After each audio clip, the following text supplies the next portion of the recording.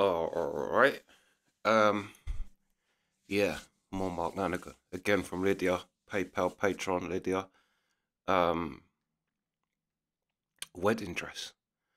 This one's familiar. I think I've done this a studio version, maybe. Um, but yeah, this is obviously live. So let's go.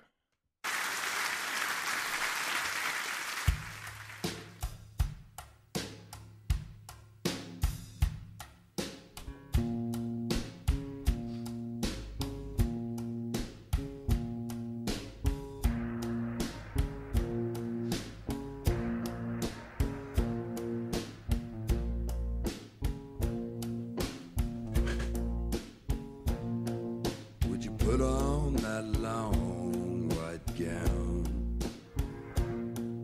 and burn like there's no more tomorrows? Will you walk with me underground and forgive all my sicknesses and my sorrows? Will you be shamed if I shake like I'm dying? When I fall to my knees and I'm crying, will you visit me where my body rests? Will you put on that long white dress?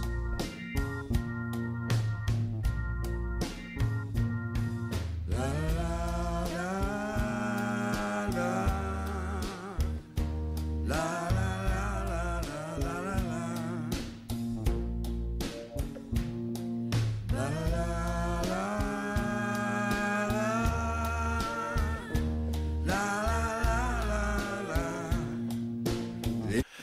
This is a very cool vibe. Mark Lanegan's cool. He's a cool motherfucker. Let's go.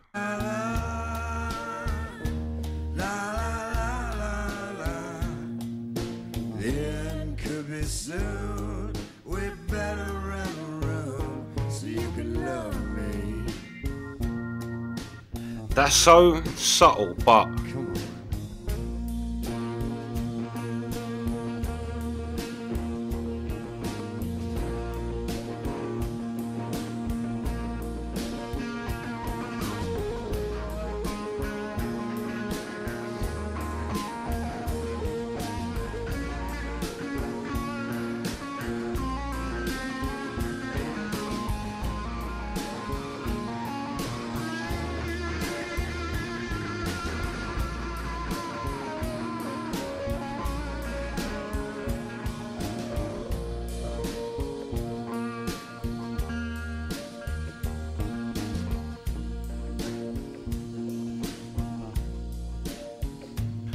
there's a weird.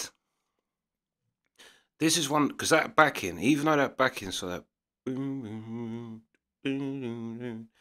it's so gentle, but it's just so moody. It's like Stone Roses. There's a line which I always say is the most gentlest, aggressive line ever written, which is in Stone Roses track where he says the song's called "Shoot You Down," but he says, "I'd love to do it, and you know you've always had it coming," and it's so tuneful, but yeah, he's talking. I'd love to do it, and you know you've always had it coming, which is just so it's aggressive. Yeah, but this is what this is giving me. So gentle, but yet um a weird, moody aggression, like underlying, and that solo as well. There's just something about the sound. It sounds so quiet, which I think when bands do slow, like quiet it down, it does cause you to listen. There's a blues player that says that if the crowd are being louder than the band, like if you're playing in a bar, if they're being louder, then turn yourself down, because then people will feel rude. But the more you turn up, the more they turn up.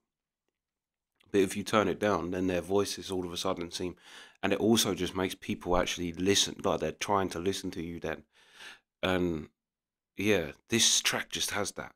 And that solo as well, because that solo was like shredding, but then however they've set it up, it was both. It sounded like it should have been really loud, but it was, yeah, quiet. Very. This is a very odd track, but fire. Would you put on that long white dress while I burn when there's no more tomorrows? Will you remember me through the years I'll miss? And forget all the sadness and the sorrows. La la la la la la la.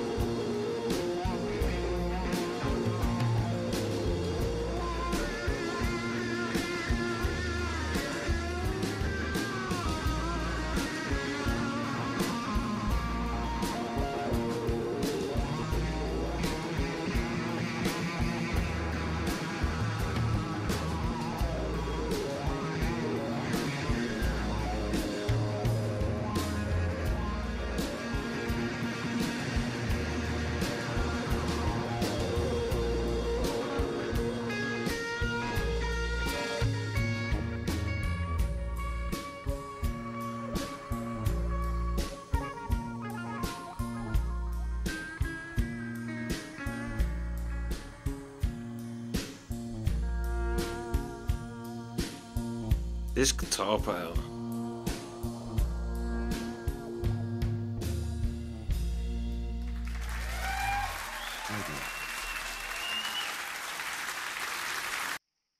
Love that.